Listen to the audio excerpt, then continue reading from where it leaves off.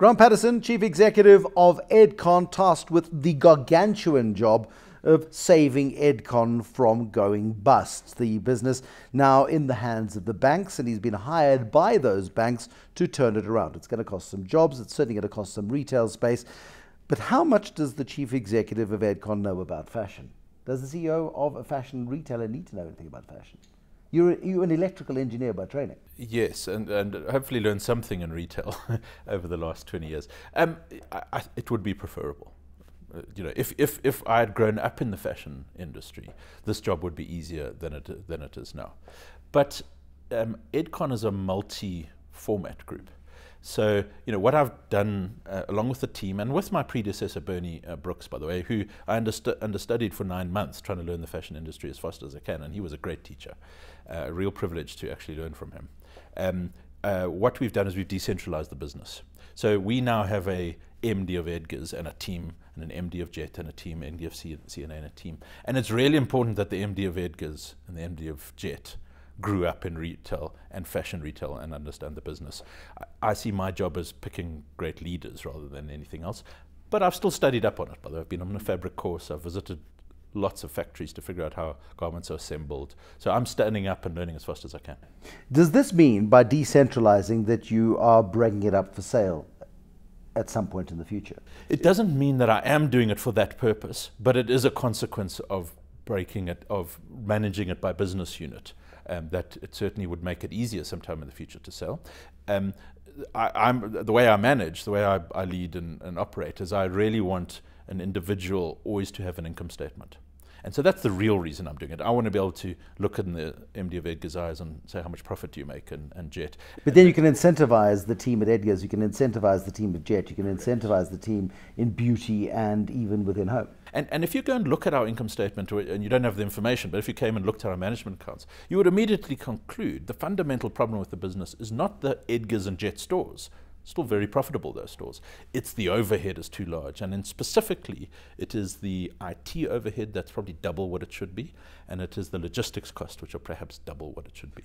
But that is a great argument for consolidation, and that's why people have consolidated for so many years and have run groups and have merged all of these back office functions. The theory was there that saved money. You're now splitting it all up and possibly incurring double costs. Correct. And so no, I'm not splitting it up. What I'm doing is for the first time in Edcon's whole history, this is a core mistake made 15 years ago, is I'm charging Edgar's and Jet for their share of IT and their share of logistics, and they're in shock at how much it costs.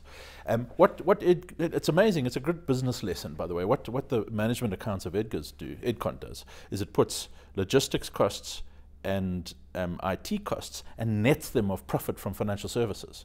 And so really it's a cost that's just been sitting there hidden for a long time.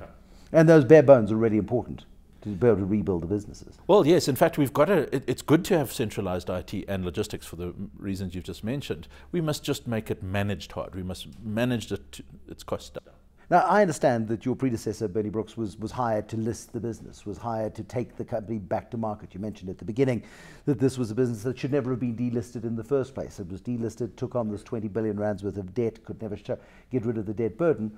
Why not simply say to South African investors, here, come along for the ride. There's risk involved, but come along for the ride. So if you're raising new money on the JSE, you have to pass a couple of tests. One of them is that you're self-sustaining for cash, which we're not. And the second thing is you've got a stable set of accounts for at least 3 years. And we don't pass really either of those tests.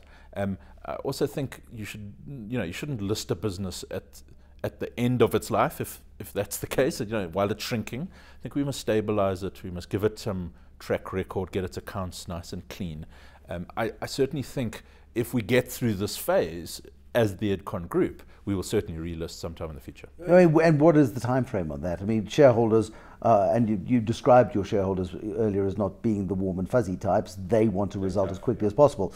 What is their time frame? 2, 3 years? How much time do you have? Yeah, I would say that the business has got to turn within the next 12 to 24 months. And by turn, I mean it's absolute bottom line profit, not adjusted for anything, not EBITDA.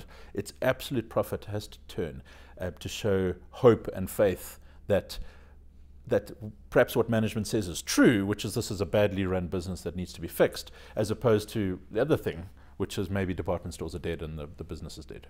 And in the South African economy in which you operate right now, a trimmed down business, if you were a betting man, I know you're not, you like certainty, you're an engineer by training. What odds do you give yourself in terms of pulling this off? I would give it, maybe 50-50. And I tell people that because I don't want to understate the risk we're at. It's just really, and to be facetious, it's a couple of 25-year-olds in their Excel spreadsheets decide whether or not we'll be refinanced or not. It's all we got to do is get the sentiment wrong. All we got to do is get a bad element. The business is in high risk. And fashion is notoriously difficult. It's notoriously fickle. We've seen Woolies has misstepped badly on fashion, not only here but in Australia as well. We've seen the big retail groups get this wrong. You only need one bad season and your tickets. Correct. Well, look, in a business financed by equity, that's not true. Fashion is inherently a risky business, but the other fashion retailers all can survive for several years making mistakes. They just get into trouble. Yes. We can't do that. So one, we are reasonably conservative in our fashion. What you haven't heard is, oh, Edgar's has messed up the fashion or Jet's messed up the fashion. We don't take big risks like that. We can't afford to. So we're a reasonably conservative fashion company, but they finance by equity, we finance by debt, and we've got to get back to being financed by equity for us to live through the cycles. How do you make people watching this program tonight want to go back into a CNA? For so many people, you walk into a CNA, you don't walk out happy. You don't know what it is. You walk into an Edgar's, you don't walk out happy. And retail is about satisfying customers' needs that they didn't even know they had.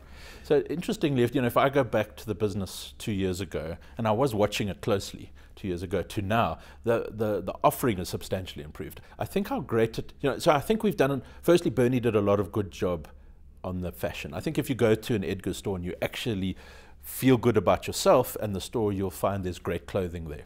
CNA these days is becoming a really, really good stationery retailer. So I think our challenge is to say to people, just give us a chance. You may have this picture in your head. It may have been caused somewhat by all the bad news about Edcon, the group. It may have been caused by a personal experience with Edgar's, Jet, or CNA. But we really think we've improved it substantially. And I would just say to everyone, if you really want to, don't be an armchair critic. Come to the store, shop us, and you'll find out for yourself. Grant Pattison, thank you very much indeed. Grant Pattison, the new chief executive at Edcon. I say new, he's been gearing up for this role for some time. But the relaunch of Edcon, the new look, trimmed down Edcon with the possibility, 50-50 chance of a future. Good night.